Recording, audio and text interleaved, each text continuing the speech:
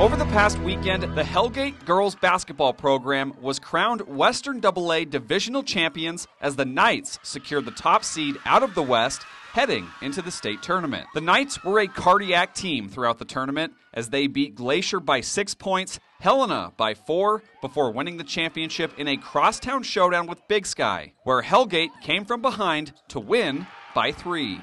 It was just super rewarding. Like, we lost divisionals last year at a buzzer beater, and we just knew coming to this year that we were really hungry for it. And especially, taking 2 losses to Big Sky earlier in the season, it just made it that much sweeter that we could get a crosstown win and the divisional championship. The Knights have been a program decorated with success the past several years, and with a number of key returners leading the way this season, that experience from past postseason environments paid off.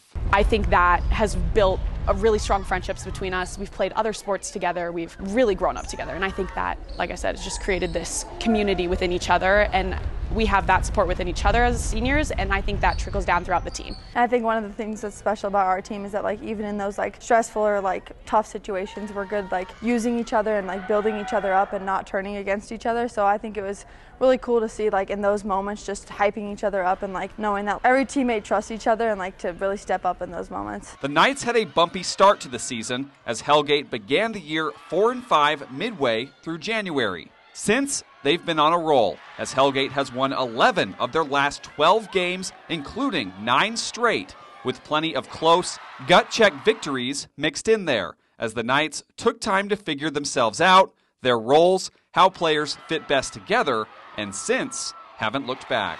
Just our overall mindset, we try not to focus on the losses. Obviously we can learn a lot from them, but just focusing on the next game and coming together and regrouping as a team to get that win the next game and know that we can do so much better than maybe we have done before, or just building off if we do win and just keeping it going. Now Hellgate prepares for the final weekend of the year as a hometown favorite with State AA hosted in Missoula. It's been a special run, and one they aim to continue through Saturday evening at Dahlberg Arena. Being able to take the fact that I've worked with these girls for so long in the 4 years all together, being on teams with them, and then finally seeing it click at the end, and it's just been so special for me. I really love these girls a lot, and so being able to come together and have success is amazing. Reporting in Missoula, Kyle Hansen, MTN Sports.